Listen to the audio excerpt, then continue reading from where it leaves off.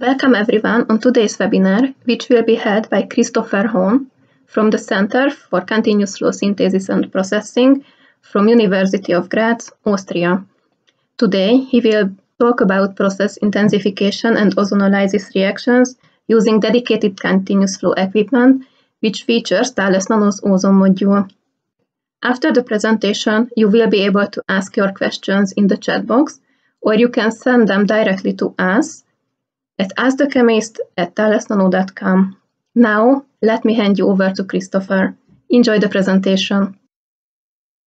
Hello, welcome to today's webinar. I'm Christopher Hahn. I'm from the Center for Continuous Flow Synthesis and Processing, CC-Flow, at the Research Center for Pharmaceutical Engineering. We're based in Graz in Austria.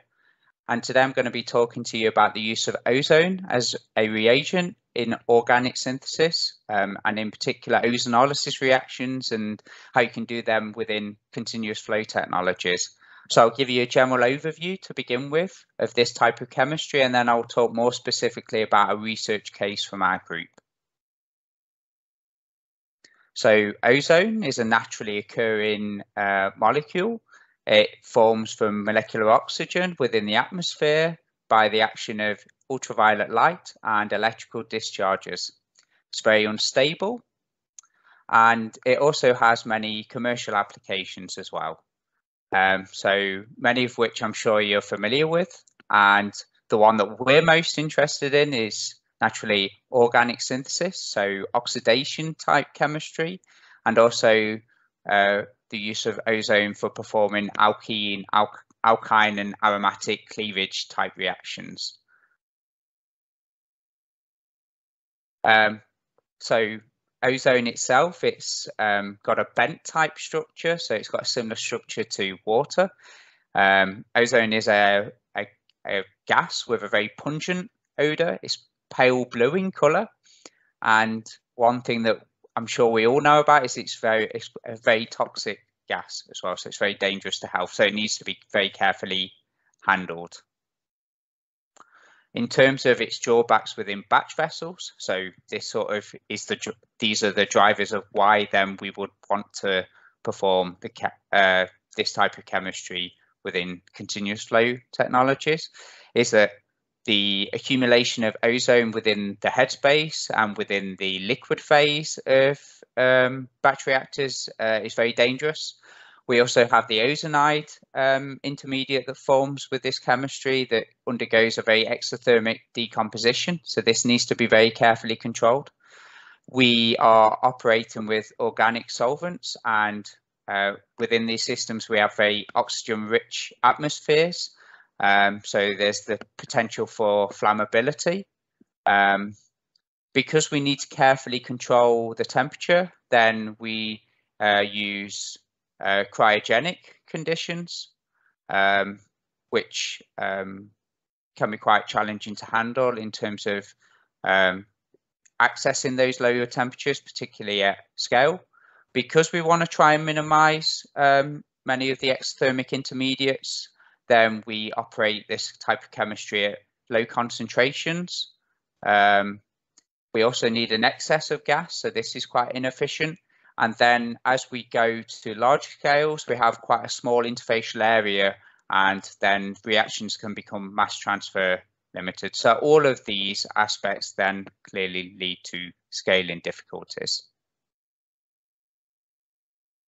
So the type of chemistry that you can do. So at the top we have an alkene based reaction with ozone, and then the nice thing about this chemistry, depending on the quenching reagent used, so the workup conditions, we can actually access quite a number of different products. So it gives us quite interesting molecules, ranging from alcohols to ketones and aldehydes, and then also acids. And in general, these reactions are quite highly selective and also provide high yield, and they are quite green as well, in terms of that the only stoichiometric byproducts that we form from these reactions are oxygen and water. So there are potential benefits, even though there are limitations when it comes to handling the chemistry in terms of the safety. And again, this is just a mechanism to show that from the intermediate that we observe, then this can exothermically, this decomposition of this can be quite exothermic.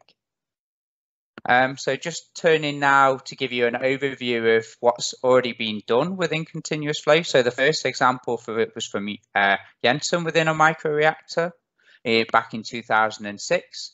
This was, so in this study, they basically paved the way to show that it was possible to do this. Perhaps the main take-home message is that it's very difficult to achieve high throughputs within this type of system.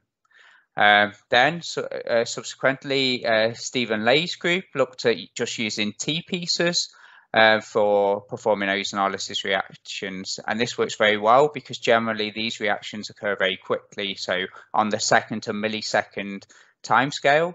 The problem comes is when you want to scale this chemistry up within a T-mixer, then you need larger diameters, and it can be hard to predict how then the chemistry will perform at large scale, and how do you thermally manage the system.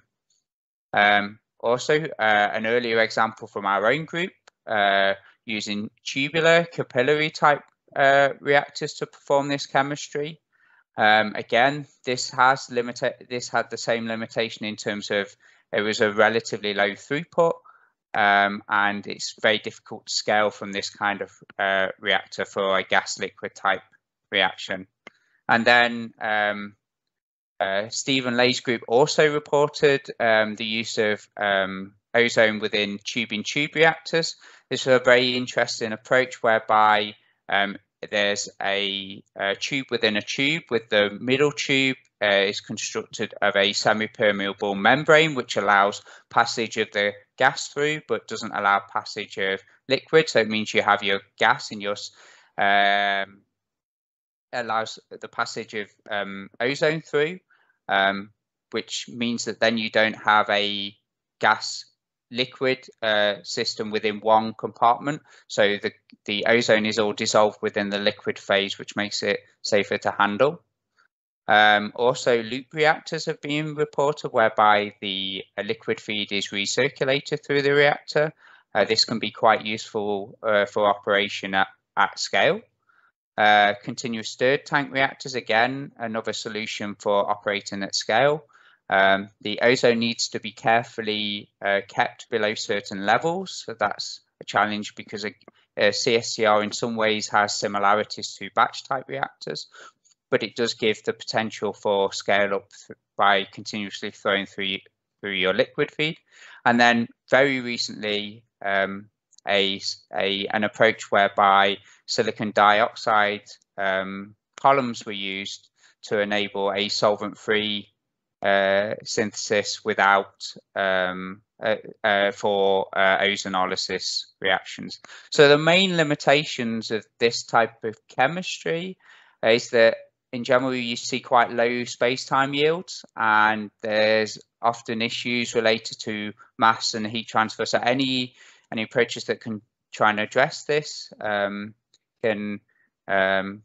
clearly help in terms of scalability. But these are all excellent examples of how ozone has been used as a reagent for organic reactions within continuous flow. So here is our general setup in terms of we have oxygen, which then passes through an ozone generator to form ozone. And we have our liquid feed, which is introduced via a pump. And then this flows through a microreactor. So in this case, a Lonza flow plate manufactured by Airfault. And then at the end of the reactor, we have our quenching feed. And then this flows into a vessel which has a nitrogen purge and an exhaust gas to ensure that we don't have high levels of undesired gas. So on the right hand side, we have the setup as a picture in terms of having the thermostat. We have a Sirius syringe pump for introduction of the liquid feed, the flow plate here. We have our outlet tube in here, which has our vent and our nitrogen purge. And then over here we have our ThalesNano ozone generator. So again, as I mentioned, an inline quench is very important to ensure that we don't see the accumulation of potentially exothermic intermediates and explosive environments. We want to try to operate below the flash point of the solvent to ensure that there's not any chance of explosions. And then also we want to keep diluting the outlet vessel with nitrogen gas. And then also here you can see the ozone detector. And then one thing that we always did before each experiment is to perform a leak test with an inert gas to ensure that gas wasn't, so that the system was sealed. So in terms of the ThalesNano system that we were using, so this can operate between 100 milliliters per minute down to 1 milliliter per minute, and it can generate ozone concentrations between approximately 18 weight% and about 8 to 9 weight% depending on the flow rate that you're using. And it can operate up to a pressure of 5 to 6 bar.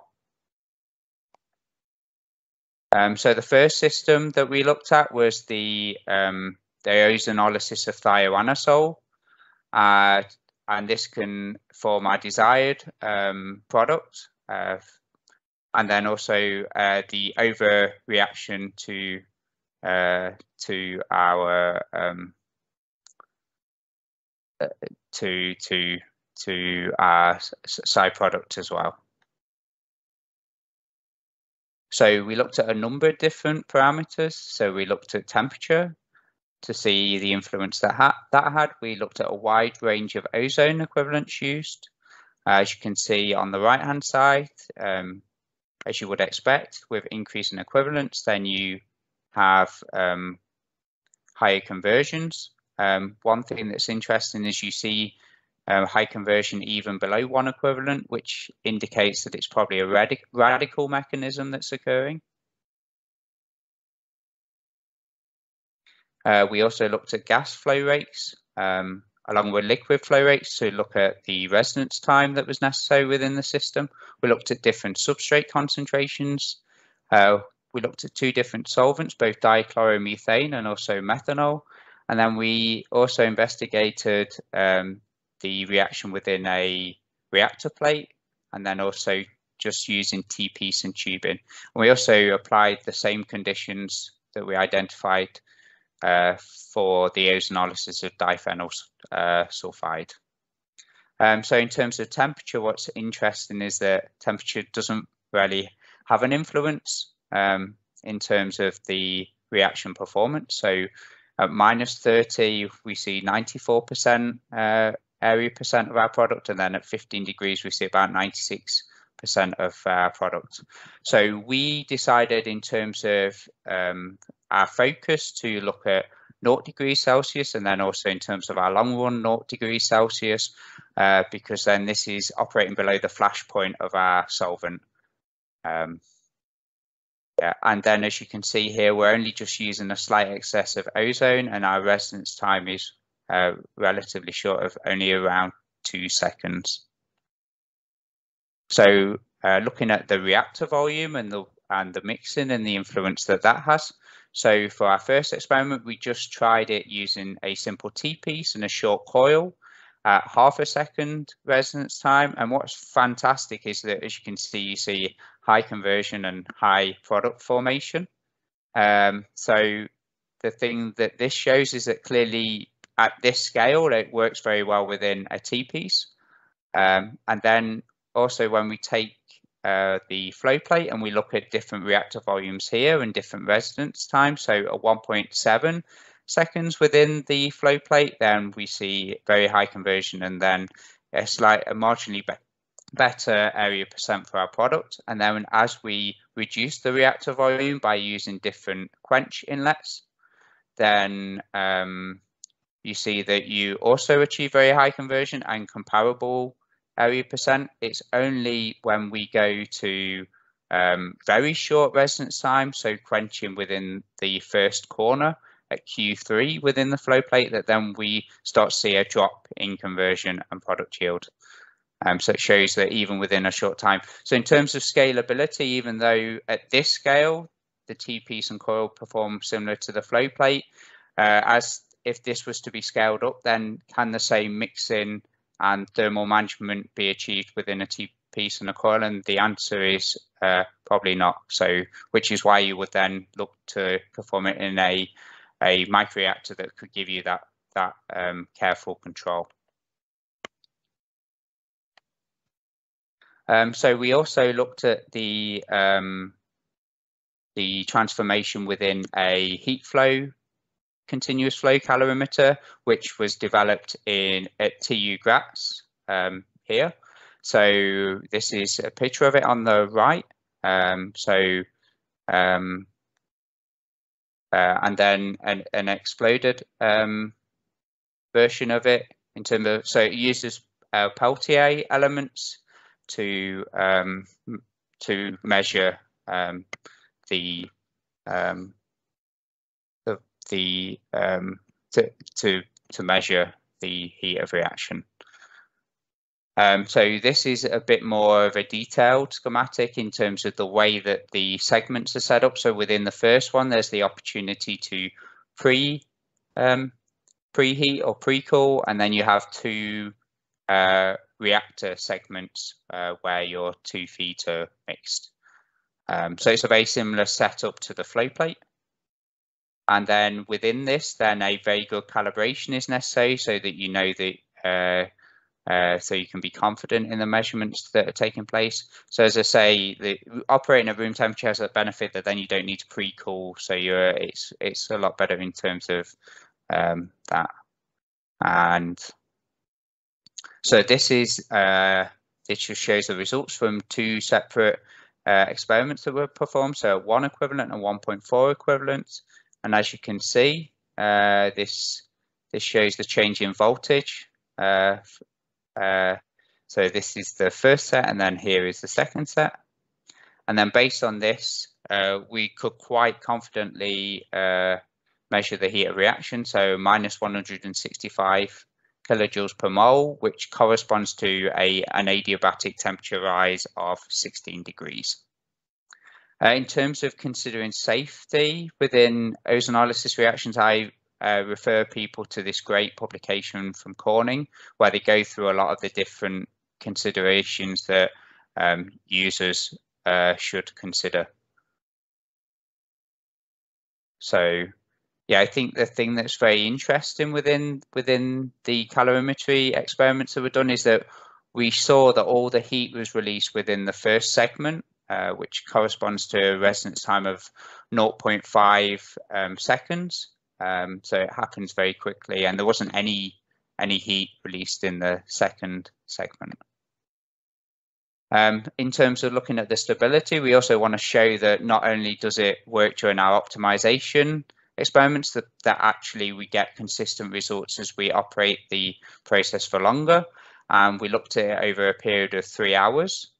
And we saw, based on the optimum conditions that we were using, so around 1 milliliter per minute of our liquid feed, 70 milliliter per minute of our ozone in oxygen gas, and within the flow plate, and then the quench, that we saw very good yields in terms of almost quantitative yield, and then after isolation, close to 90% yield. So it shows that it works for a prolonged period of time. And the thing really to stress here, again, coming back to the space-time yield, is that this offers a far better space-time yield compared to earlier work that was done within a tubular reactor, and also in terms of the throughput as well, because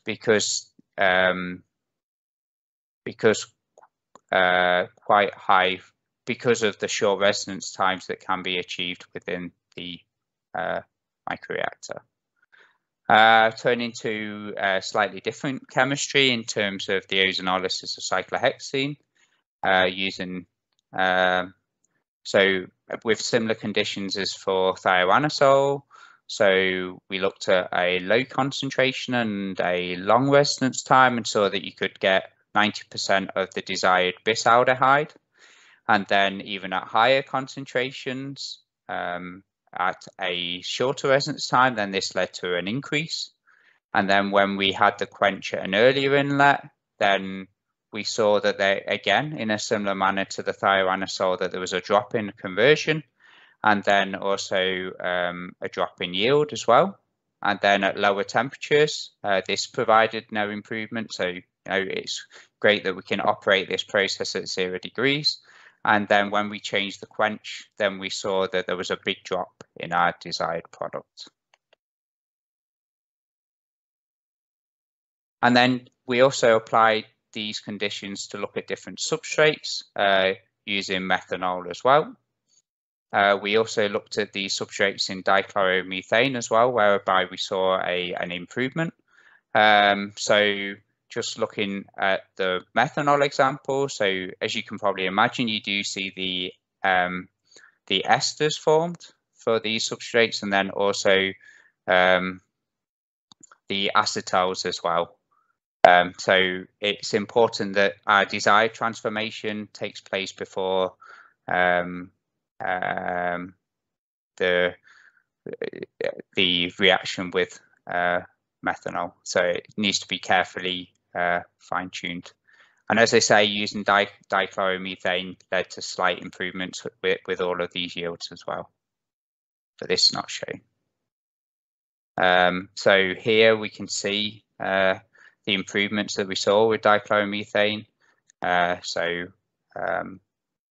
In here, so with parachlorostyrene, so here 67 to 85, and then again with paramethoxystyrene, again from 50 to 70. So it could further improve our desired product. So as an overview, so I hope I've shown that we can use continuous flow technologies to safely operate these types of processes, and also it gives us the opportunity to take these processes and scale them up. High space-time yields can be achieved with this type of process because of the short residence times that are possible. I also showed you that we used a 3D printed heat flow continuous flow calorimeter from our colleagues at TU Graz to measure the heat of reaction for this type of transformation, and also in terms of the benefit that methanol might have over dichloromethane in terms of providing a greener method. As we saw with the last examples, that dichloromethane can sometimes give us a better yield depending on what product we're after. Actually, if we can use methanol instead and fine-tune towards that, then that might lead to an improvement. So you can read about the research that I presented within this webinar in the paper that's at the bottom, and there's more details there as well. So I just would like to acknowledge my colleagues, both at CC Flow. So Dominic did the lab work, so he worked hard on that and performing the analysis as well. My boss and the group leader, Oliver Kappa, and also Manuel Meyer for his support with the calorimetry experiments.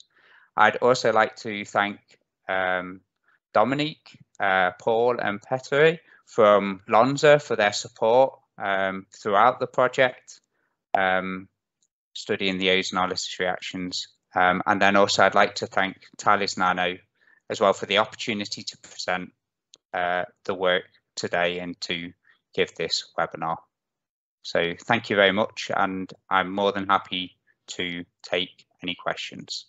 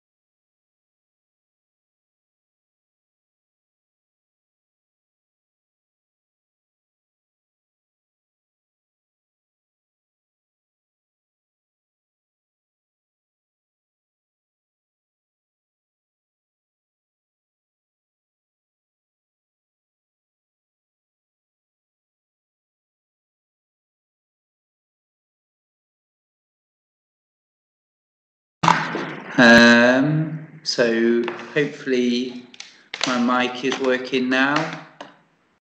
I'm not sure if it's working now. If someone can let me know if it's working. So I'll just try again based on. Yeah, so I've got one question where it's, have you scaled up any of the reactions you presented? If so, what is the maximum throughput you've achieved? So in this case, we've only operated at the scale you see, so within that, within the flow plate.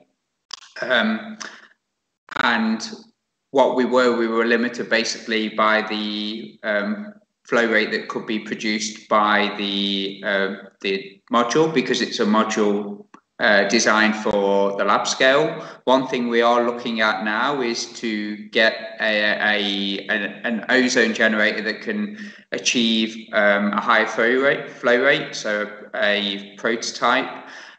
What you're limited by though in terms of scaling up is the pressure drop. So in terms of what can be achieved across the plate. So if we were to scale up, what we'd need to be careful of is in terms of making sure that the pressure within the system wasn't too high, because what you find with a lot of the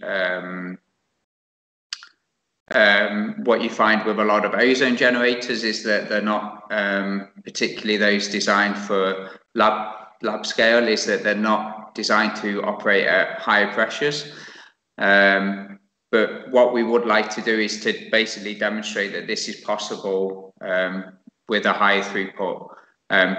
Because what's interesting as well is that we're pretty sure that if you even within the same system, even by operating at higher flow rates, we will be able to achieve a slightly higher throughput based on the space-time yields that we're achieving, because even within a short zone within the flow plate, we were able to use achieve close to full conversion and very good yields. Yeah, so I hope that helps to answer your question. So it is something that we're looking at, and we do want to demonstrate at large scales to demonstrate this idea that you can go from a small flow plate to a larger flow plate, and through maintaining similar heat transfer and mass transfer performance, then you're able to scale up and produce a higher throughput of material. The vinyl imidazole didn't touch the ring. Yeah, so this is right. So we saw that it was selective to the chemistry that we were trying to do. So we didn't see, we did not detect any cleavage of the actual heterocycle itself. So I've also got another, let me just check to see, so please feel free to write any questions. Yeah, also thanks for your comments with regards to the presentation. I really do appreciate it. And please feel free to contact me via email as well if you have any future questions that you think of at a later time. I'd be happy to discuss more and give you more details. So another question that I've seen as well is that would it be possible to exclude the quenching step from the flow line and instead collect the product into the quenching liquid? For instance, sodium borohydride is a solid, so it's more difficult to introduce in flow. My comments here is that, yeah, in principle, this is possible to do. We did it ourselves in terms of doing the quench within the collection vessel. I would say it needs to be done with care, so safety does need to be considered. For instance, the quench can be more exothermic than actually the ozonolysis reaction itself. So I think in terms of making sure that it's done at a reaction temperature where you're not going to get a lot of heat generated. You also have to be careful in terms of the amount of oxygen and ozone present. So it does depend on the scale that you want to operate at, because you don't want these things accumulating so much. So making sure that you've got your nitrogen line and that there's not so much, there isn't the accumulation. So one thing also which we looked at is making sure that the ozone, that there